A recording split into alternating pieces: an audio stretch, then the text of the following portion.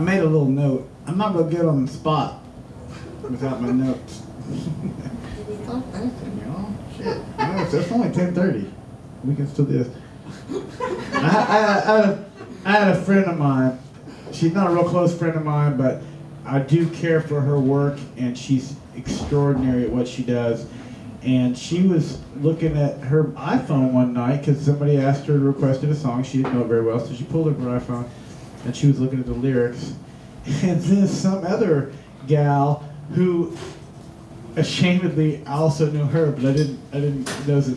She comes up to her and she starts chewing her ass because she's looking at lyrics on a phone.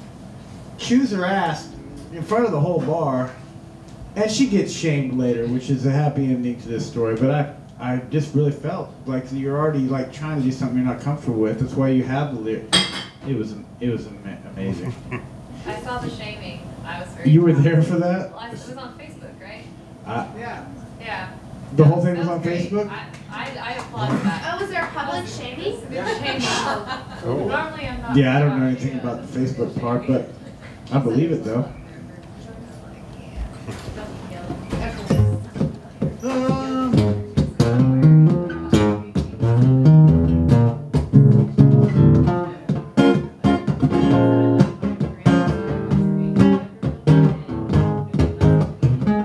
I heard your song on a cloudy day. Saw a picture I don't want to see. It ain't gonna help me get over you, or help you get over me. I heard about your life is going strong, almost precisely who you want to be. But it ain't gonna help me get over you, or help me get over me. I got a criminal and a crooked heart, sometimes stealing, sometimes torn apart. I'm just gonna try to get back to the start, feel it all again with you.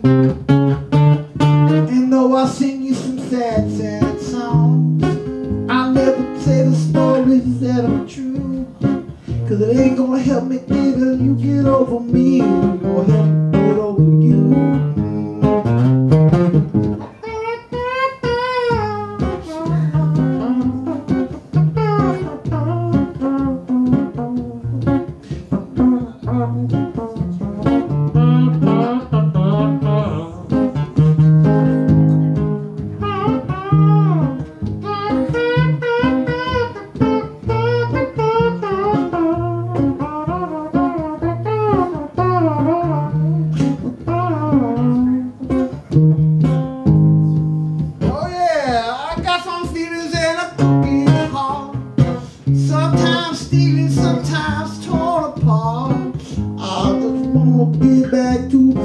Just beat it all again with you.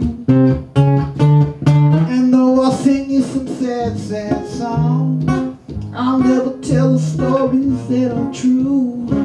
It ain't gonna help you get over me, or help me get over you.